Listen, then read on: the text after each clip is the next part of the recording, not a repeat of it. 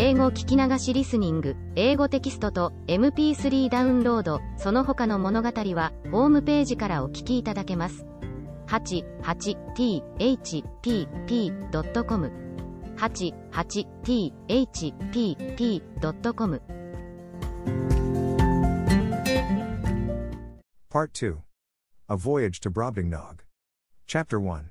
A great storm described, the long boat sent to fetch water, the author goes with it to discover the country. He is left on shore, is seized by one of the natives, and carried to a farmer's house. His reception, with several accidents that happen there. A description of the inhabitants. Having been condemned, by nature and fortune, to active and restless life, in 2 months after my return, I again left my native country, and took shipping in the Downs, on the 20th day of June, 1702, in the Adventure, Captain John Nicholas, a Cornish man, commander, bound for Surat. We had a very prosperous gale, till we arrived at the Cape of Good Hope, where we landed for fresh water, but discovering a leak, we unshipped our goods and wintered there, for the captain falling sick of an ague, we could not leave the Cape till the end of March.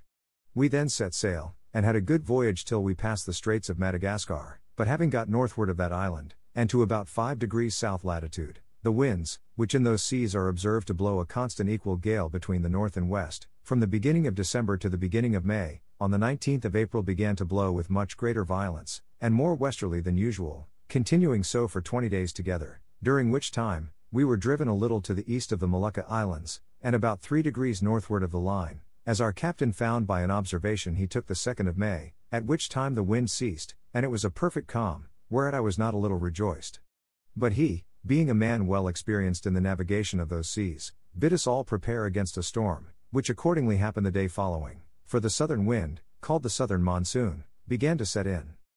Finding it was likely to overblow, we took in our sprit sail, and stood by to hand the foresail, but making foul weather, we looked the guns were all fast, and handed the mizzen. The ship lay very broad off, so we thought it better spooning before the sea, than trying or hulling. We reefed the foresail and set him, and hauled aft the foresheet, the helm was hard a weather. The ship wore bravely. We belayed the fore dowhaul, but the sail was split, and we hauled down the yard, and got the sail into the ship, and unbound all the things clear of it. It was a very fierce storm, the sea broke strange and dangerous. We hauled off upon the lanyard of the whip staff, and helped the man at the helm.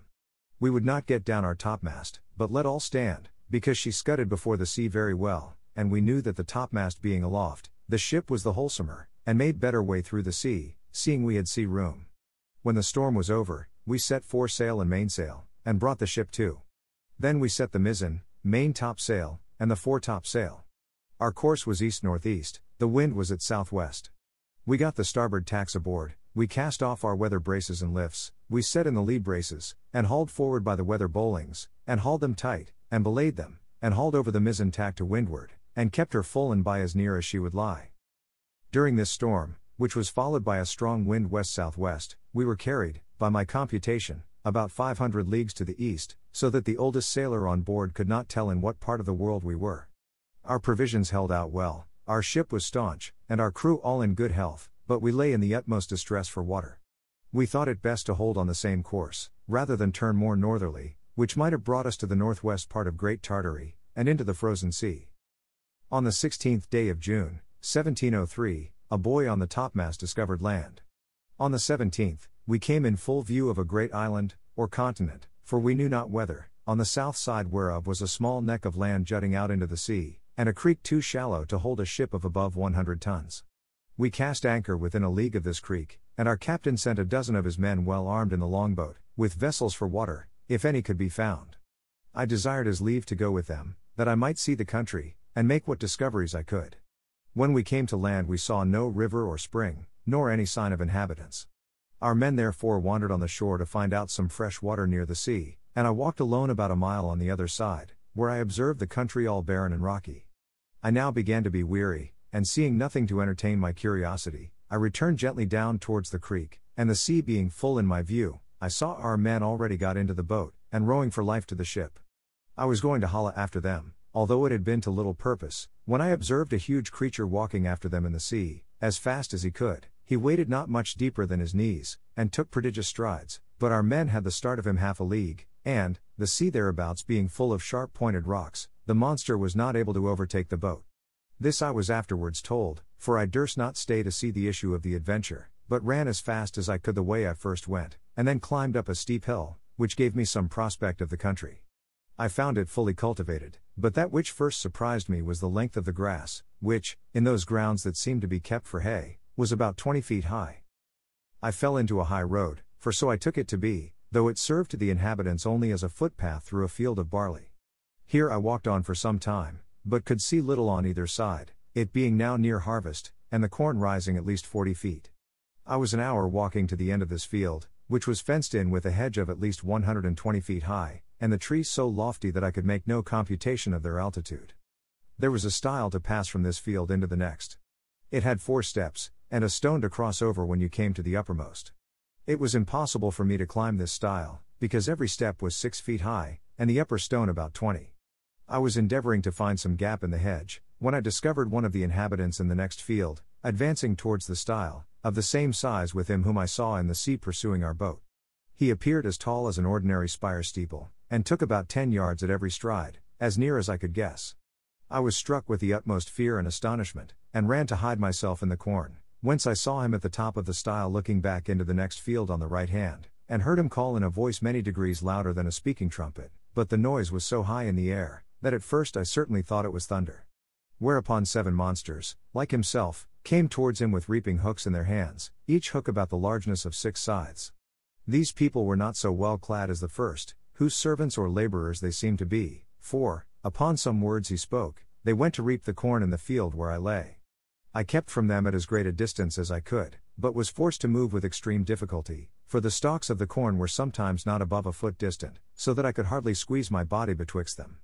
However, I made a shift to go forward, till I came to a part of the field where the corn had been laid by the rain and wind. Here it was impossible for me to advance a step, for the stalks were so interwoven, that I could not creep through, and the beards of the fallen ears so strong and pointed, that they pierced through my clothes into my flesh. At the same time I heard the reapers not 100 yards behind me. Being quite dispirited with toil, and wholly overcome by grief and despair, I lay down between 2 ridges, and heartily wished I might there end my days. I bemoaned my desolate widow and fatherless children. I lamented my own folly and willfulness, in attempting a second voyage, against the advice of all my friends and relations. In this terrible agitation of mind, I could not forbear thinking of Lilliput, whose inhabitants looked upon me as the greatest prodigy that ever appeared in the world, where I was able to draw an imperial fleet in my hand, and perform those other actions, which will be recorded forever in the chronicles of that empire, while posterity shall hardly believe them, although attested by millions. I reflected what a mortification it must prove to me, to appear as inconsiderable in this nation, as one single Lilliputian would be among us.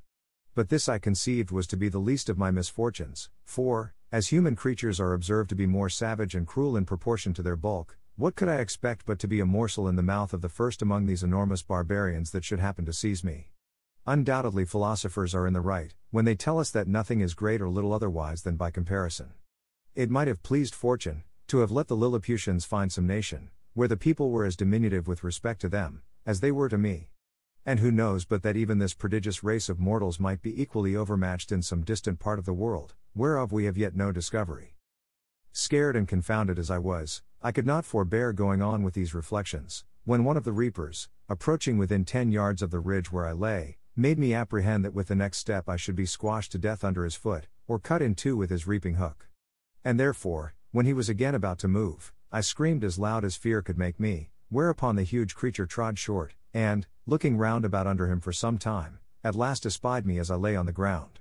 He considered a while, with the caution of one who endeavors to lay hold on a small dangerous animal in such a manner that it shall not be able either to scratch or bite him, as I myself have sometimes done with a weasel in England. At length he ventured to take me behind, by the middle, between his forefinger and thumb, and brought me within 3 yards of his eyes, that he might behold my shape more perfectly. I guessed his meaning, and my good fortune gave me so much presence of mind, that I resolved not to struggle in the least as he held me in the air above 60 feet from the ground, although he grievously pinched my sides, for fear I should slip through his fingers. All I ventured was to raise my eyes towards the sun, and place my hands together in a supplicating posture, and to speak some words in a humble melancholy tone, suitable to the condition I then was in, for I apprehended every moment that he would dash me against the ground, as we usually do any little hateful animal, which we have a mind to destroy. But my good star would have it, that he appeared pleased with my voice and gestures, and began to look upon me as a curiosity, much wondering to hear me pronounce articulate words, although he could not understand them. In the meantime I was not able to forbear groaning and shedding tears, and turning my head towards my sides, letting him know, as well as I could, how cruelly I was hurt by the pressure of his thumb and finger. He seemed to apprehend my meaning, for, lifting up the lappet of his coat, he put me gently into it, and immediately ran along with me to his master, who was a substantial farmer, and the same person I had first seen in the field. The farmer having, as I suppose by their talk, received such an account of me as his servant could give him, took a piece of a small straw, about the size of a walking staff, and therewith lifted up the lappets of my coat, which it seems he thought to be some kind of covering that nature had given me. He blew my hairs aside to take a better view of my face. He called his hinds about him, and asked them, as I afterwards learned, whether they had ever seen in the fields any little creature that resembled me. He then placed me softly on the ground upon all fours, but I got immediately up, and walked slowly backward and forward, to let those people see I had no intent to run away. They all sat down in a circle about me, the better to observe my motions. I pulled off my hat, and made a low bow towards the farmer. I fell on my knees, and lifted up my hands and eyes, and spoke several words as loud as I could. I took a purse of gold out of my pocket, and humbly presented it to him. He received it on the palm of his hand, then applied it close to his eye to see what it was, and afterwards turned it several times with the point of a pin, which he took out of his sleeve, but could make nothing of it.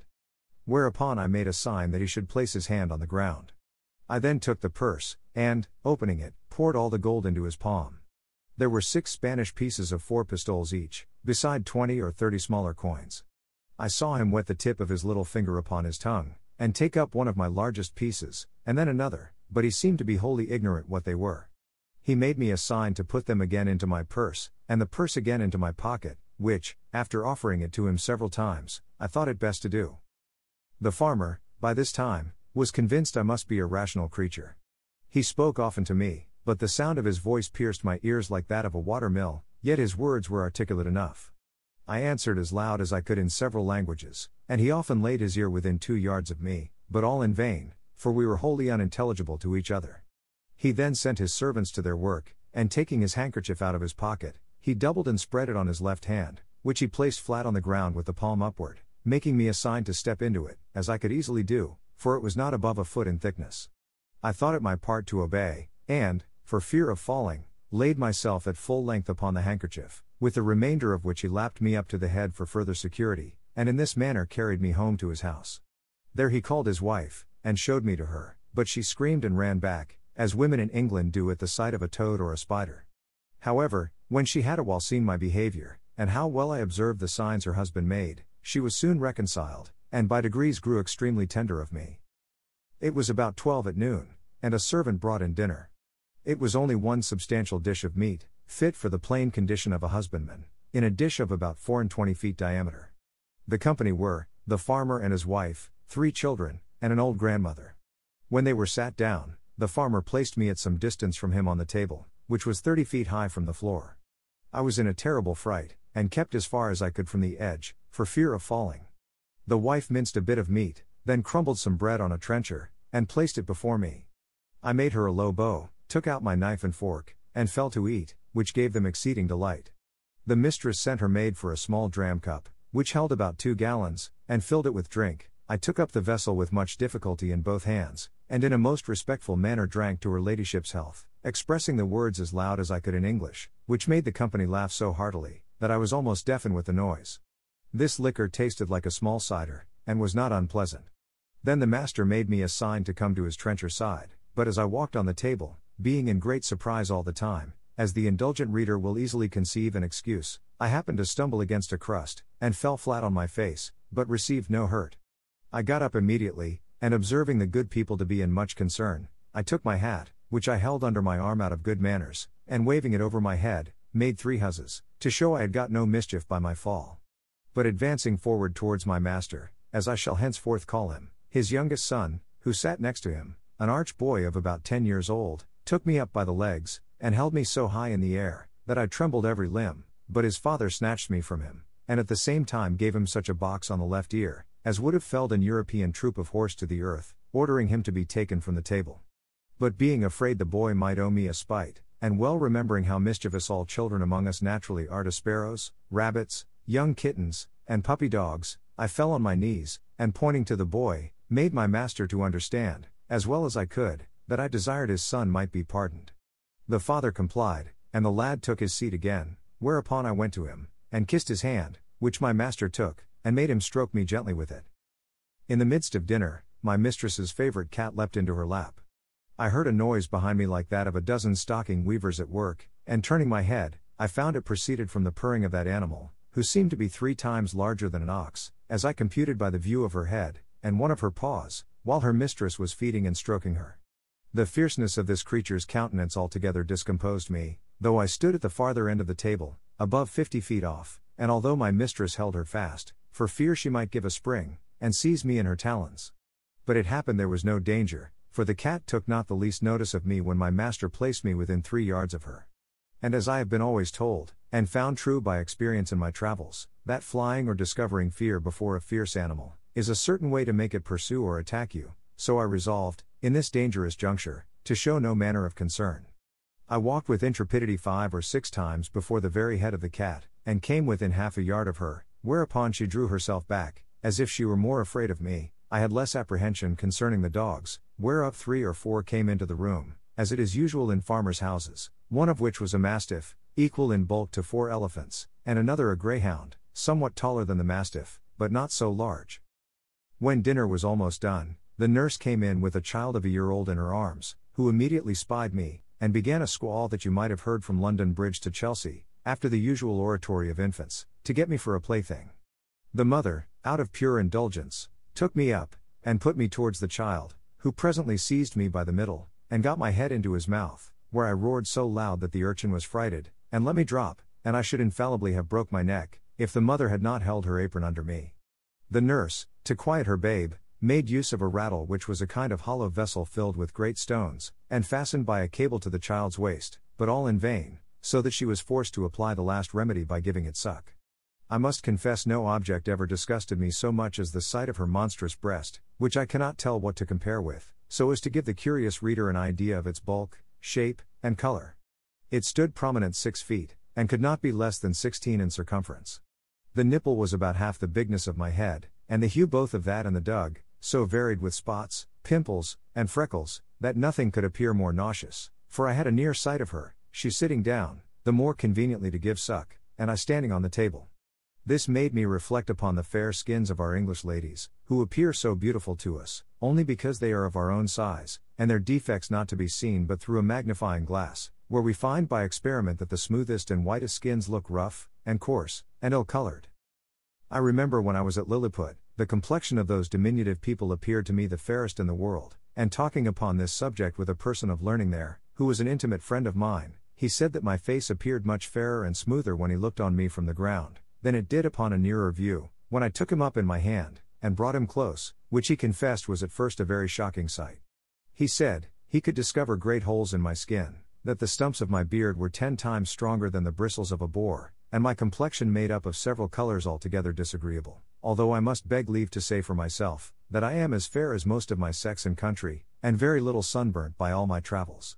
On the other side, discoursing of the ladies in that emperor's court, he used to tell me, one had freckles, another too wide a mouth, a third too large a nose, nothing of which I was able to distinguish. I confess this reflection was obvious enough, which, however, I could not forbear, lest the reader might think those vast creatures were actually deformed, for I must do them the justice to say, they are a comely race of people, and particularly the features of my master's countenance, although he was but a farmer, when I beheld him from the height of 60 feet, appeared very well proportioned. When dinner was done, my master went out to his laborers, and, as I could discover by his voice and gesture, gave his wife strict charge to take care of me. I was very much tired, and disposed to sleep, which my mistress perceiving, she put me on her own bed, and covered me with a clean white handkerchief, but larger and coarser than the mainsail of a man of war. I slept about 2 hours, and dreamt I was at home with my wife and children, which aggravated my sorrows when I awaked, and found myself alone in a vast room, between 200 and 300 feet wide, and above 200 high, lying in a bed 20 yards wide. My mistress was gone about her household affairs, and had locked me in. The bed was 8 yards from the floor. Some natural necessities required me to get down, I durst not presume to call, and if I had, it would have been in vain, with such a voice as mine, at so great a distance from the room where I lay to the kitchen where the family kept. While I was under these circumstances, 2 rats crept up the curtains, and ran smelling backwards and forwards on the bed. One of them came up almost to my face, whereupon I rose in a fright, and drew out my hanger to defend myself. These horrible animals had the boldness to attack me on both sides, and one of them held his forefeet at my collar, but I had the good fortune to rip up his belly before he could do me any mischief. He fell down at my feet, and the other, seeing the fate of his comrade, made his escape, but not without one good wound on the back, which I gave him as he fled, and made the blood run trickling from him. After this exploit, I walked gently to and fro on the bed, to recover my breath and loss of spirits. These creatures were of the size of a large mastiff, but infinitely more nimble and fierce, so that if I had taken off my belt before I went to sleep, I must have infallibly been torn to pieces and devoured. I measured the tail of the dead rat, and found it to be 2 yards long, wanting an inch, but it went against my stomach to drag the carcass off the bed, where it lay still bleeding. I observed it had yet some life, but with a strong slash across the neck, I thoroughly dispatched it. Soon after my mistress came into the room, who seeing me all bloody, ran and took me up in her hand. I pointed to the dead rat, smiling, and making other signs to show I was not hurt, whereat she was extremely rejoiced, calling the maid to take up the dead rat with a pair of tongs, and throw it out of the window. Then she set me on a table, where I showed her my hanger all bloody, and wiping it on the lappet of my coat, returned it to the scabbard. I was pressed to do more than one thing which another could not do for me, and therefore endeavored to make my mistress understand, that I desired to be set down on the floor, which after she had done, my bashfulness would not suffer me to express myself farther, than by pointing to the door, and bowing several times. The good woman, with much difficulty, at last perceived what I would be at, and taking me up again in her hand, walked into the garden, where she set me down. I went on one side about 200 yards, and beckoning to her not to look or to follow me, I hid myself between 2 leaves of sorrel, and there discharged the necessities of nature. I hope the gentle reader will excuse me for dwelling on these and the like particulars, which, however insignificant they may appear to groveling vulgar minds, yet will certainly help a philosopher to enlarge his thoughts and imagination, and apply them to the benefit of public as well as private life, which was my sole design in presenting this and other accounts of my travels to the world, wherein I have been chiefly studious of truth, without affecting any ornaments of learning or of style. But the whole scene of this voyage made so strong an impression on my mind, and is so deeply fixed in my memory, that, in committing it to paper I did not omit one material circumstance. However, upon a strict review, I blotted out several passages of less moment which were in my first copy, for fear of being censured as tedious and trifling, whereof travelers are often, perhaps not without justice, accused. 英語聞き流しリスニング、英語テキストと MP3 ダウンロード、その他の物語は、ホームページからお聞きいただけます。88thpp.com 88thpp.com